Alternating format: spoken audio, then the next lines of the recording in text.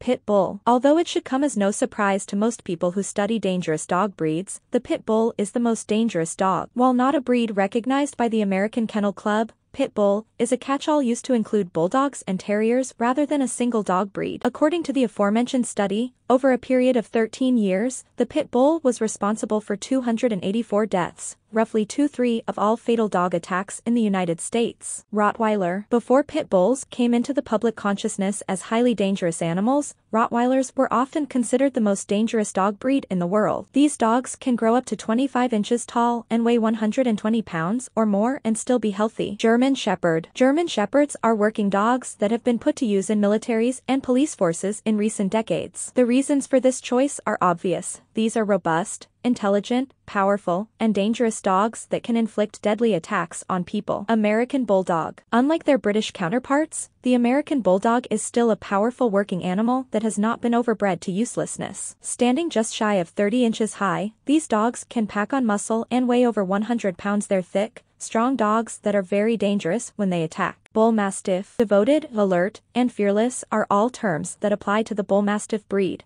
and that is why people value them as pets. They'll protect your home and yard, but they might not enjoy the presence of outsiders, and that behavior has to be curbed at a young age to prevent attacks. Although attacks by Bull Mastiffs are relatively infrequent, the fact is that these dogs are so large that when they do attack a person or another animal, the damage is severe. They can reach 130 pounds and stand 27 inches tall or more. Siberian Huskies. Huskies were used as sled dogs in the coldest reaches of Canada and the United States. Although they weigh only 60 pounds, they're strong for their size and very independent animals. These dogs are highly motivated by catching prey. Most animals that are smaller than them, including humans, can look like prey to them. Labrador Retriever. The Labrador Retriever is a hunting dog that was bred to work alongside human beings. They're fairly large dogs, weighing up to 80 pounds and only standing about 2 feet tall. Labradors are often prized as family-friendly dogs, and they make poor guard dogs for their trustworthy nature. Boxer. When you combine their physical capabilities with their protective nature, it's easy to see why boxers can be so troublesome. If someone the dog doesn't trust does something they perceive as threatening near their owner, the dog could capably attack. Boxers only caused 7 deaths in recent years, but they have a propensity for non-fatal bites as well. Like other dangerous breeds, you should only get this breed if you know how to handle and train a dog. Doberman Pinscher. The Doberman Pinscher has an iconic silhouette that is easily identified by the cropped ears, straight back, and look of constant alertness. These animals have been used as guard dogs, a job they performed so well that they have become almost synonymous with the job,